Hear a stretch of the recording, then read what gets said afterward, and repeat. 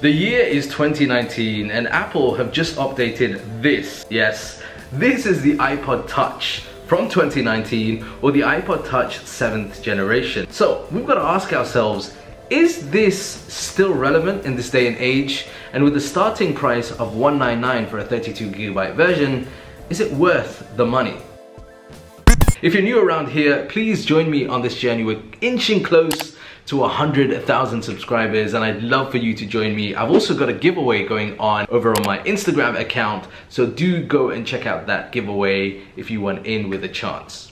So here it is, the iPod Touch 7th generation, or the iPod Touch from 2019. Just want to show you what we get inside the box. This is the standard iPod Touch box that we've seen pretty much since I think the 2nd or 3rd generation iPod Touch. Inside, you're not going to get very much. You're just going to get essentially some information. You're also going to get a standard Lightning to USB, and you're also going to get wired headphones.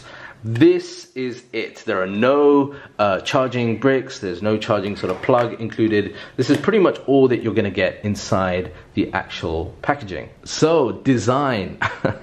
Well, what can I say other than the fact that it would be very difficult to tell this apart from a previous generation iPod Touch model. And that's because for the most part, nothing has really changed on the external element. You still have the familiar bright colors that this is available in. You still have the profile, the fit in the hand.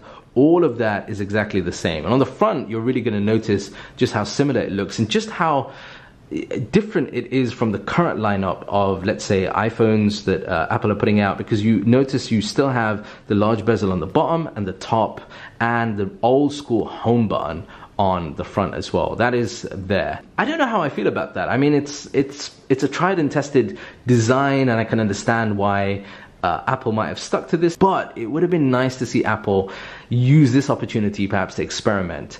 Slightly larger display. I mean, this is a 4-inch display, which back in the days was very, very spacious and comfortable. But now, simple things like typing, I've been using this for about 2 weeks, and it's a bit of a challenge, let's just say that. But where the main changes are is when it comes to the internals, because this is actually powered by the A10 Fusion chip, something that we found in the iPhone 7.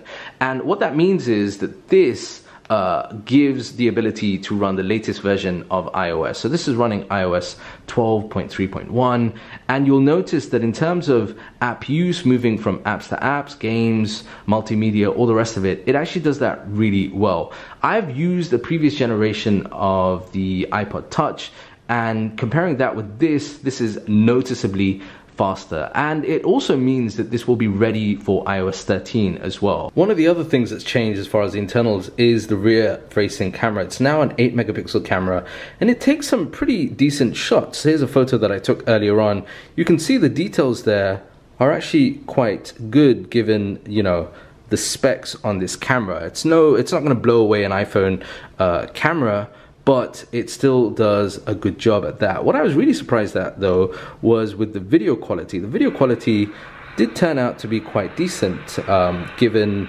again, the specs that you'll find in the camera. But one of the things that's really disappointing is the front-facing camera. That is a 1.2 megapixel front-facing camera. So if you want to use this for selfies, well, go ahead, but it's not going to give you the best selfies.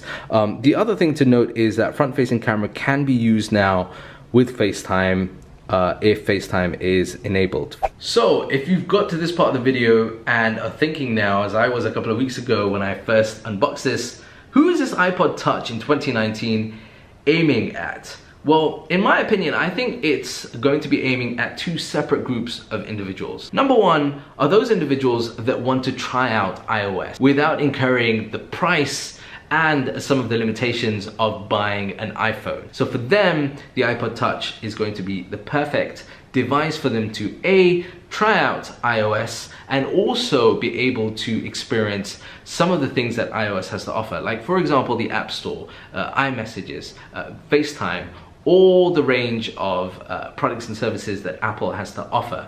Within that one group is also going to be individuals, parents, of younger children that might not want to give them an iPhone, again, because of costs or because they might not want them to have access to the cellular capabilities. So for them, this is an easier, cheaper option to give to younger kids. The second group of individuals that this is aiming for, I think, are people who are current Apple users that might want just a separate designated device, like old school, that they can deal with for their multimedia needs. So for example, a second non-necessary device that they can carry around when and wherever they need for, let's say, storing all their music or all their videos or other multimedia that they want and need, but not necessarily on their main iOS device like an iPhone. Also used for things like a remote function or a game kind of a function, and tie that up with the Apple TV. Is it worth the price? Well, the starting price is $199.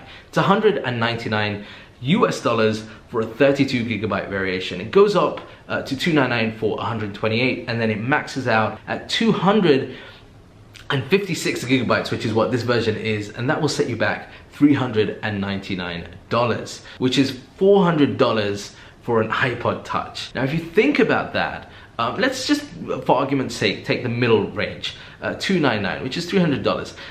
That isn't a bad price if this iPod Touch fits into one of those two needs that you might have. However, in this day and age, there are a lot of smartphones that come in at that $300 mark that offer incredible specs and value for money. So that's something to be aware of. $300 will give you a better screen, a bigger screen, a better camera, but it is going to limit you to the Android platform. The other thing that I must mention before the end of this video is the fact that the battery life in my use, I was expecting to get better battery life.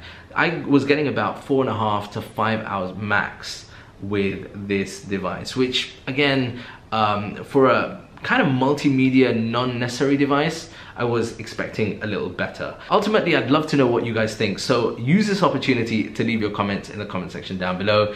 Do you think the iPod Touch in 2019 is A, necessary, and B, worth the price? That is it from me for now in this video. I'd love to see you here again on the channel, so if you're new around here, hit subscribe, hit like, and do check me out on Instagram. Until next time, I'm EMKWAN with the iPod Touch in 2019. I'll see you in the next video. Peace and blessings.